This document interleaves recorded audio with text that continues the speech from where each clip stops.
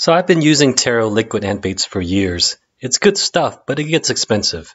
I started making my own liquid ant baits a few months ago, and it works great. But one thing that's bothered me was I never really knew how much borax I should be using. I've heard as much as 1 part borax to 1 part sugar to as little as 1 part borax to 20 parts sugar. What happens if you use too much borax? I imagine the ants won't go for the bait. And if you use too little, it won't kill anything and you're just giving them free food. The ingredients in ant bait are simple: sugar, water, and borax.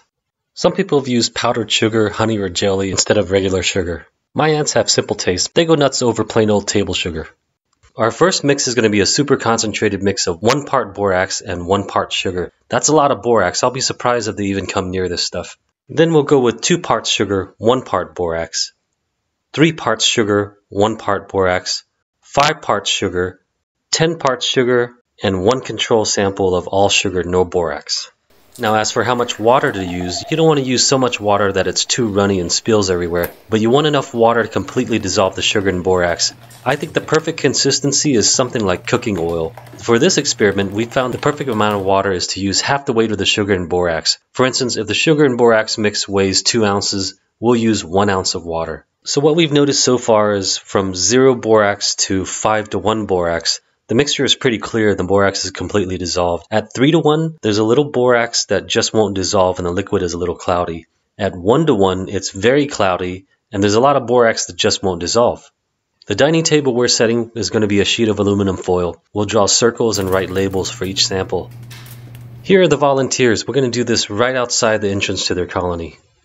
We'll do 10 drops of each sample on the foil.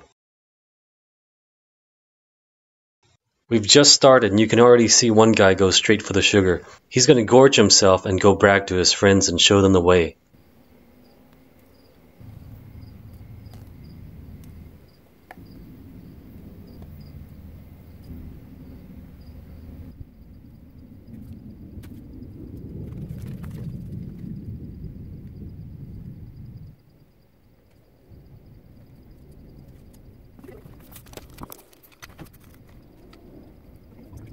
It's been 5 minutes since we finished serving the bait, and we're starting to get some action.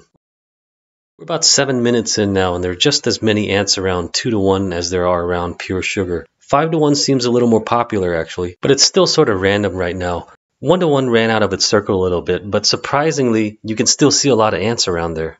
Now it's been about 30 minutes. Every sample is completely surrounded by ants, shoulder to shoulder. You can't possibly pack any more ants around these pools unless they start climbing on top of each other. And they seem equally attracted to every sample, including, surprisingly, the sample with the highest concentration of borax, 1:1. Totally unexpected. So I think we can conclude the ants don't seem to care how much borax is in their food. Well, at least up to 1:1 sugar and borax. They don't seem to notice the poison at all. What's the best mix? Well, it's hard to say now that we know the ants aren't turned off by high concentrations of borax. But from a practical standpoint, when you go higher than 3:1 borax, it becomes harder for the borax to completely dissolve. So I don't think I'd go higher than 3:1. I think a good mix would be between 5:1 and 3:1.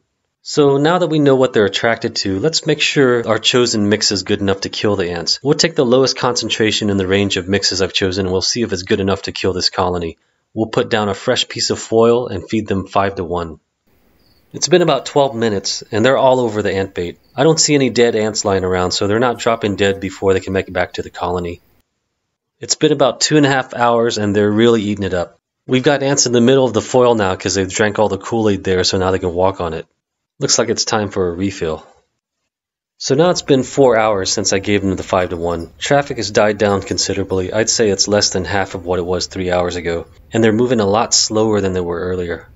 It's now 12 hours since the party started. There are very few ants remaining.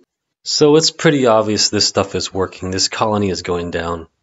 Okay, 14 hours and there are no ants left. Except that guy. But I see no ants coming in and out of the entrance to the colony. So, in conclusion, ants don't care how much borax you put in the sugar. A 3:1 sugar to borax mix is probably as high as you want to go on the borax because it doesn't dissolve completely. 5:1 is good enough to kill a colony in half a day.